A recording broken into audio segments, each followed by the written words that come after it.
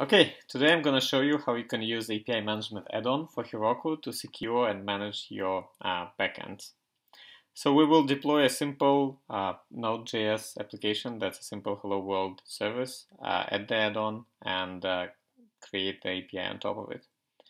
So we'll start by just downloading our sample code from GitHub. Let's have a quick look at the code. As you can see, it's a very simple Node.js application, just provides one REST resource, hello, that takes one parameter, name, and shows you hello name as a response.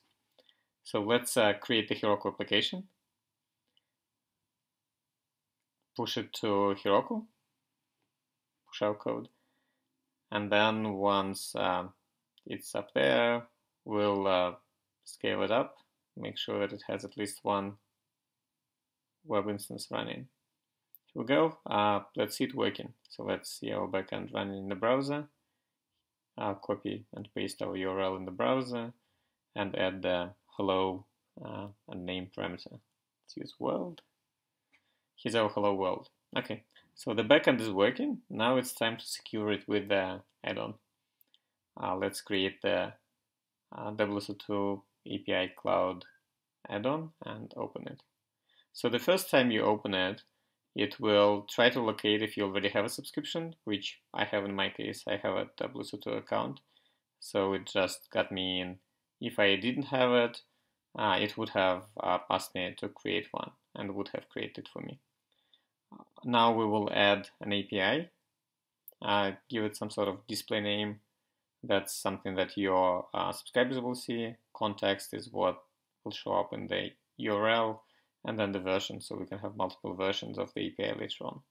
Let's add our hello resource and the name parameter.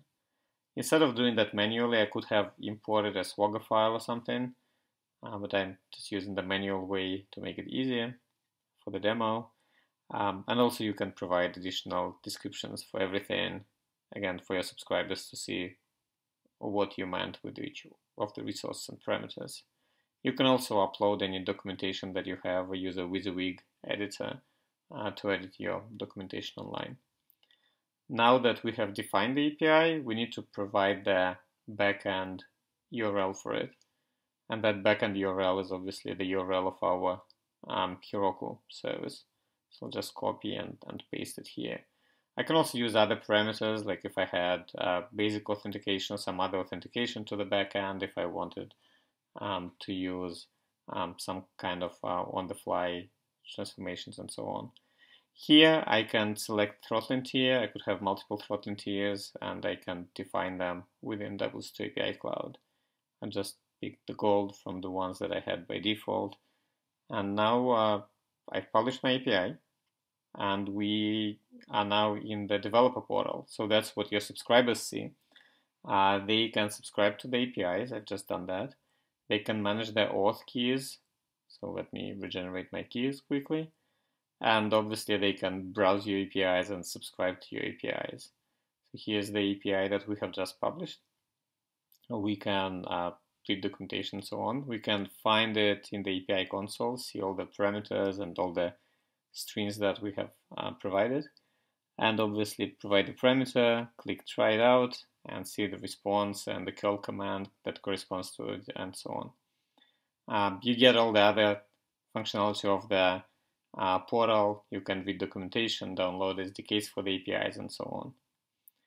And also, now that we have added the add-on and associated it with the application right within Heroku, I can obviously also find that add-on and click on it and get single sign-on into the API Cloud to manage my APIs. So here's the single sign-on working, and here's my publishing UI with all the analytics, APIs, and all the tools. So that's it for the demo. Again, we've created a simple app, defined an API on top of it, added the add-on. For more information, find the add-on in Heroku.